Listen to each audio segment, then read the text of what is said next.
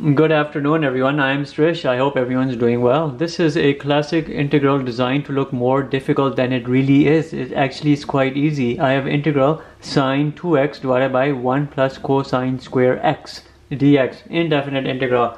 If you remember trigonometric identity, that numerator sine 2x can be rewritten as 2 sine x cosine x divided by 1 plus cosine square x dx. This is what we really have. This 2 can be pushed outside and here it is.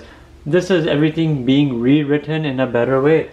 You will do a u substitution, but the entire denominator will be your item. U is equal to 1 plus cosine square x dx. You have to do the derivative of this. You can do the chain rule. The derivative of one, a constant, is 0, but you can do the derivative of this. We can use a v variable, d over dv, v square, and then dv over dx cosine x. What do we have here? We have a 2v and then a minus sine x, because the derivative of cosine x is a minus sine x. When we resubstitute the v, what do I have? I have a minus 2 sine x cosine x.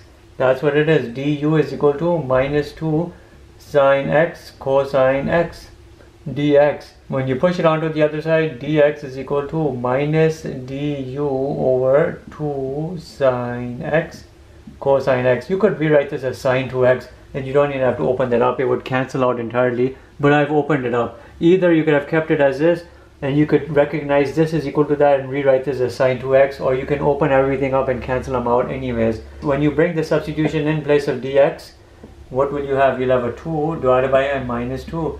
I'll have a sine x cosine x divided by u, and then here I have a du divided by sine x cosine x.